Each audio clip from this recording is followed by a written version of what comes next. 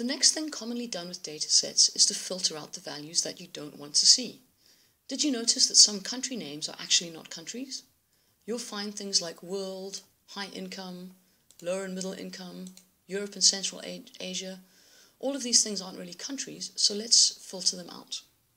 Select the whole table. Select Data, Filter. You'll now see a small arrow next to each of the column headings. Let's click on this arrow by the country name. Say, for example, we didn't want to see the data for world. All we do is untick the term we don't want to see.